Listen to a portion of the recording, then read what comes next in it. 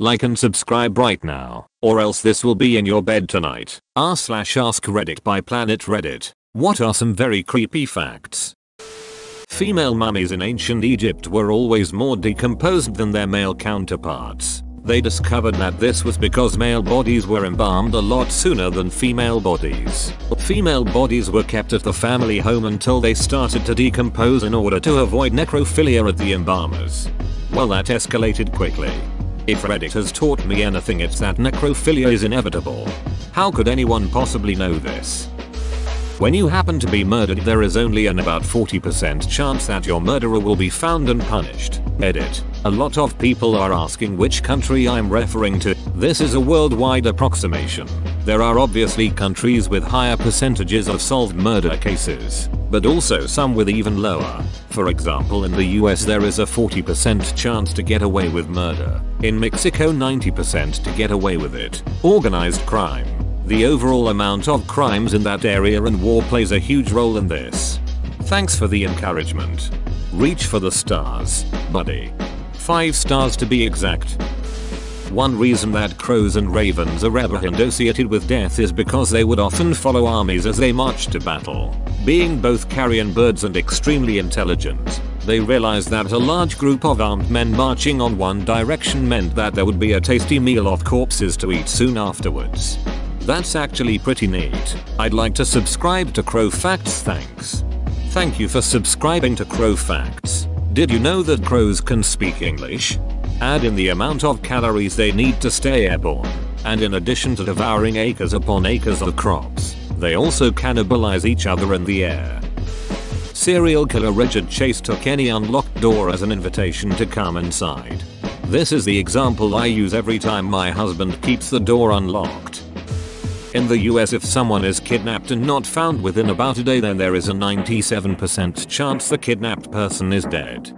And 3/4 of them are killed within the first 3 hours of their abduction. That's why it's so important to go the police right away, and for the cops to actually act immediately instead of waiting 2, 4, 4, 8, 7, 2 hours. Edit. I'm not sure where that myth of wait X hours to notify the police came from. But I've heard so many missing persons cases where the police wouldn't act for a day or two unless there was serious evidence of foul play because they are an adult and it's not illegal for an adult to go missing. Or the teenager is with friends somewhere. Or they're a runaway. Children under the age of 12 always get priority, but older ones tend to come with excuses. Valuable time wasted leads to valuable lives wasted, comma. Wow, I must be special because the kids I've got are still alive. Men who are hanged get a death erection, known as rigor erectus. Pretty awkward for the family, I bet in Doom. This is the one time I'd advocate using hung instead of hanged. They said you were hung, and they were right. For women the labia fill with blood and become engorged. Equal rights, am I right? Edit. Bruh, thanks for the award. Someone spent money on my dumbest comment about bloody lady flaps. I'm honored.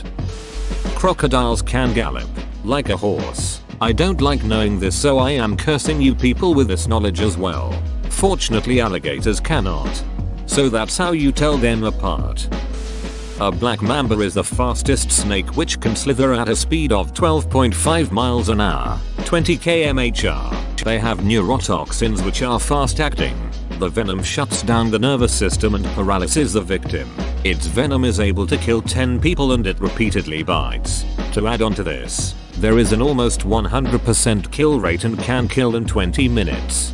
The rule I was taught was never to pick up a snake unless it didn't have a head. Also because Rinkhall's cobras. 1. They are not a true cobra. Their little uck sticks in a cobra jacket. 2. They are a spitting cobra. 3. These bastards vary in reaction. From throwing a hissy fit and spitting everywhere, to rolling over and playing dead, then giving you a sharp bite as soon as you are close enough. Unpredictable little angry noodles.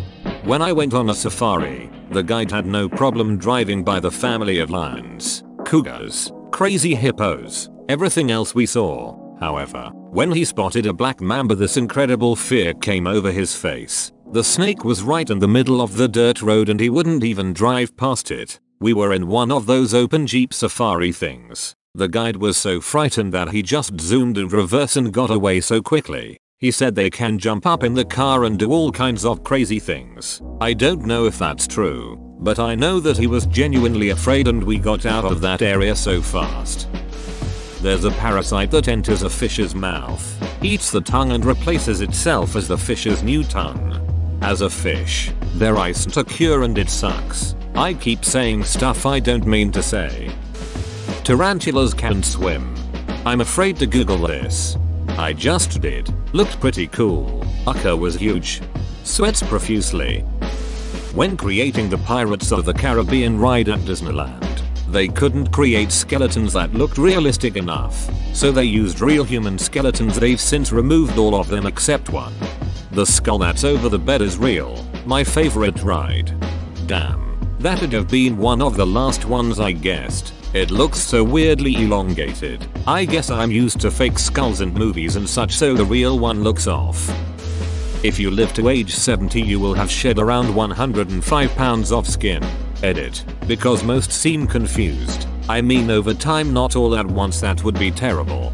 Make sure to have a huge party and give a speech right before it happens. Like Bilbo before he put on the ring to freak everyone out.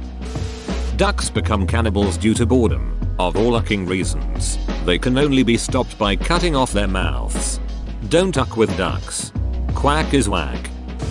It wasn't until 1987 that the American Academy of Pediatrics declared it unethical to operate on newborns without anesthesia. Until surprisingly recently, the medical community felt it would be dangerous to give infants anesthesia and or believe that they didn't feel pain.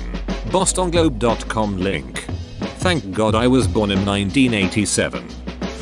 It was once discovered that a fir tree was growing inside a human body. Artem Sidorkin went to the doctors suspecting something wrong with his lungs. The doctors thought they were dealing with a tumor, but turns out he had inhaled a fir tree seed which had sprouted and had begun growing in his lungs. Edit. Wow, so Grey's Anatomy is a popular show. I'm sure this was the inspiration for that episode.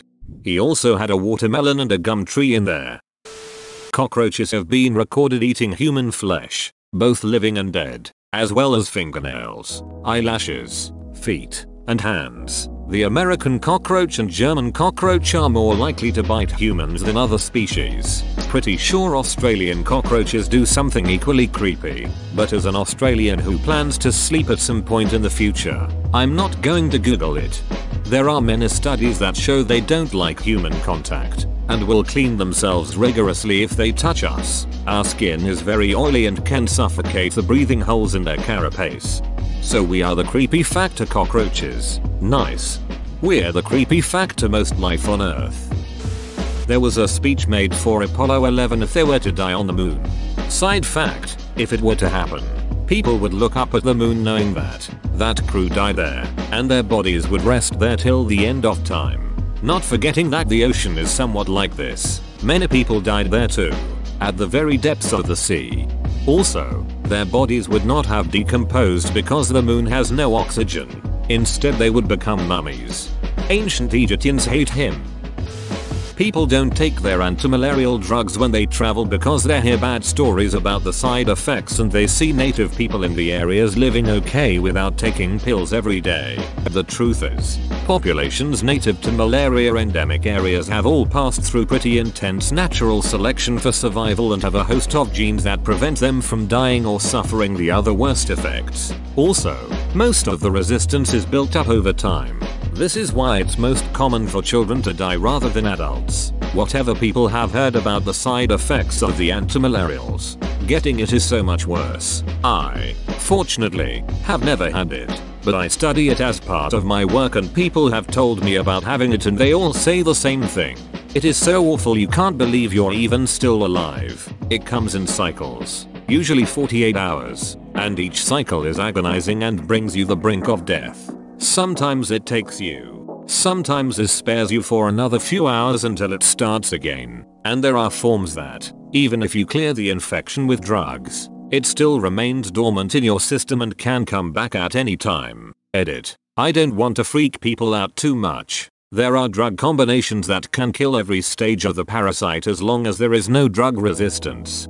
We lost our anti-malarial drugs for a period of 2 weeks when we visited India about 20 years ago. I was hospitalized with malaria 9 months after we came back. Edit. I need to clarify that I was hospitalized after being back in the US for 9 months. I spent a month in the hospital. Sorry for the confusion. It's quite common after you die to burp a lot as you have more gas buildup. Dead bodies can also sit up on their own sometimes. Also, if a pregnant lady dies, sometimes the gas buildup in the body as it decomposes forcefully pushes the baby out. Thanks, I hate it. Mount Everest is covered in frozen corpses because removing them is very unsafe and time consuming. They are easily viewed from the climbing routes and some are used as trail markers. Turn up green boots. I'm simultaneously impressed and disturbed at the fact that I know exactly who you're talking about. What's odd is that although the bodies are prominent, in some cases there is no consensus on their identity. Like over the years 2 different people with a similar description didn't return from their Everest climb. And we know the body is probably one of them, but not sure which. Or is it more creepy that some of the bodies are indeed identified, and somewhere out there is a family who knows full well that their loved one's remains are a landmark on the world's most famous mountain? Most people smell different when they're awake. There are upwards of 300 active serial killers in the world. Seems low honestly. 300 is a lot, but out of 8 billion, famous last words though, known to be active. Think about how many people go missing and are never found. The part that's insane to me is that people like BTK and Willie Picton were caught post 2000, but were active for a long time decades prior. To me that means there have to be some people out there today that have a high body count and haven't been caught yet. Imagine being totally aware of someone performing CPR but you physically can't move or respond. Well, that's what happens when you get bitten by a blue-ringed octopus. You have approx 6 minutes between being bitten and someone starting CPR to keep your heart and lungs functioning to ensure you survive, all whilst being totally aware of what is happening to you. Neurotoxins are fun. The really creepy thing about this is one story of a guy who got stung, got CPR performed on him and survived, but went blind because he was lying on his back, eyes open, unable to blink because of the paralysis, staring into the sun. Imagine lying there, unable to move, unable to communicate, the sun slowly burning out your eyes and you can't shut them. Imagine lying there, unable to move, unable to communicate, the sun slowly burning out your eyes and you can't shut them. No, I don't think I will. Hearing is the last thing to go after you die. You just might hear the paramedics and firefighters call off CPR. You know, that's actually kinda nice. You know that if ever you have someone dying in your arms, they're hearing you as they die. You know comforting them is working. Unless they have hearing damage. Man, that sucks. You might know that you are too far gone, and that you will die. Well, if hearing is the last thing to go, your brain probably isn't doing much thinking about anything at that point. Dolphins are fucking monsters, and although this one isn't as creepy as other comments, but gangs of male dolphins can trap a female, slap her around with their tails, and forcibly uck her for weeks. Dolphins are ucked up, man. They also kill calves so the female will become fertile faster, and they also practice killing calves by killing young porpoises and seals. Or maybe that's just for fun. The baby killing thing is the case in many mammals. In specific ape, I think it was a type of baboon. I can't recall the name ATM. If the dominant male is replaced, the females will usually all have spontaneous abortions of any fetuses they are currently pregnant with, because they know they will be killed by the new male anyway. Human brains when they dry out smell like cat piss, that stinky ammonia smell. Worked in INA for 17 years in CT. Had a gunshot to the head come in and a chunk fell onto my shoe and didn't notice. While driving home was like, WTF, did my cat piss in the car or something? Went to take my shoes off and there was. Edit for all you people with morbid curiosity. Fresh brains look like cream cheese mixed with strawberry jam. Edit 2. No, they died. Trans life harvested organs. Hey buddy, I think you stepped in some brain matter. Join our community Discord, link in description. Sometimes an Amber Alert causes kidnappers to panic and kill the kid immediately. Edit. For those that don't know what an Amber Alert is, Amber Alert OJP Gov link. Wow, this got way more attention than I expected. This is very rare and most of the time Amber Alerts are issued for kids taken by an estranged family member where the kid is in no danger. Amber Alerts have also saved hundreds of lives. For those that keep asking for a source, YouTube link. Sorry for bumming you all out. Half of your favorite 70s rock stars had 14-year-old girlfriends. Edit. Whoa. I have been a Redditor for over 8 years. My previous highest comment was less than 200 upvotes. And I finally get to say it, RIP inbox. Edit 2. Yes, I realize your favorite rock star might not have been a pedo creep. But I was so disappointed to find out how many were. I hope society is moving past where this is seen as remotely okay. But then again, people still work with Roman Polanski and he was actually convicted of drugging and raping a 13-year-old. Uck him. 13-14-year-olds are children. Protect children. Don't sexualize them. It's not that hard. Edit 3. Enjoying the artistic work of bad people is an interesting issue. I still listen to lots of the music in question. But I don't think I would if these were active artists and it was known. I wasn't alive in the 70s, and I certainly don't support them financially, well, any more than Spotify plays. So I guess I do to some degree. In Polanski's case, I have seen some of his older movies, but never paid for one. I wouldn't support him financially in any way and I wouldn't watch anything he makes at this point. I think it was Aziz Ansari who had an interesting bit asking the audience who still listens to R. Kelly. Not a lot of hands. Then later in the set asked who still listens to Michael Jackson. Lots of hands and cheers. I think there is an issue of perceived guilt and also of artistic quality that plays into people's feelings. Regardless, I don't believe you should actively support known predators. Probably more than half. The stonefish, an incredibly venomous fish living in tropical waters mostly off the coast of Australia and parts of US, can cause pain that only escalates with time. Eventually the pain will subside, but even after the barb is removed, patients have reported increasing pain 12+ hours later. Without antivenom or denaturing the venom with excessive heat, the pain builds and builds until the patients request euthanasia.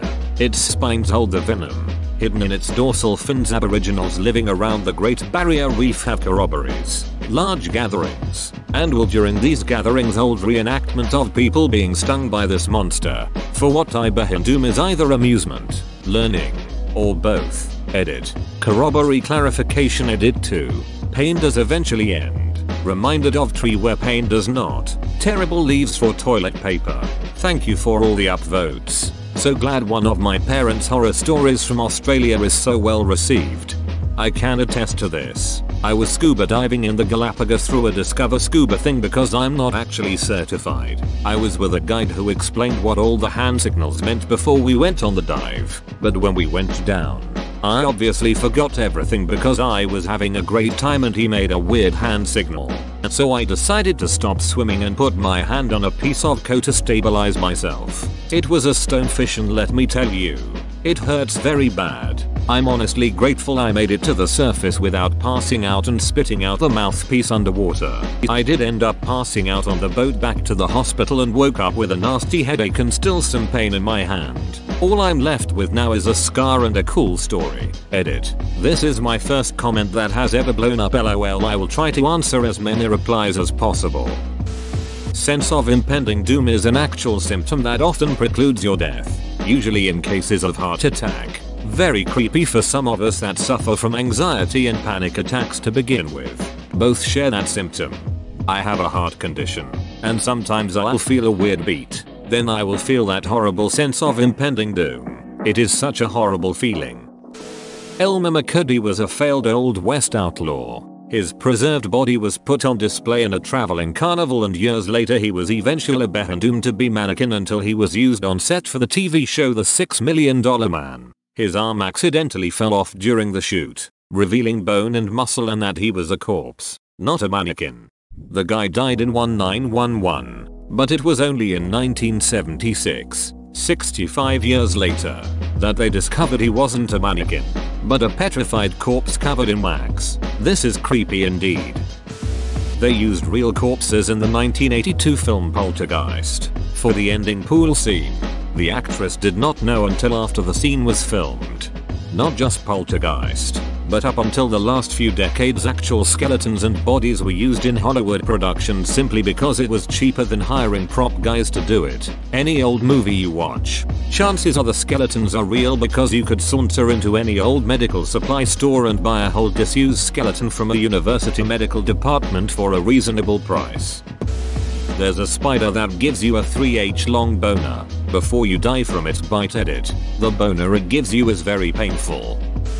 CNN has had a pre-recorded broadcast from the 90s which they will premiere during the end of the world.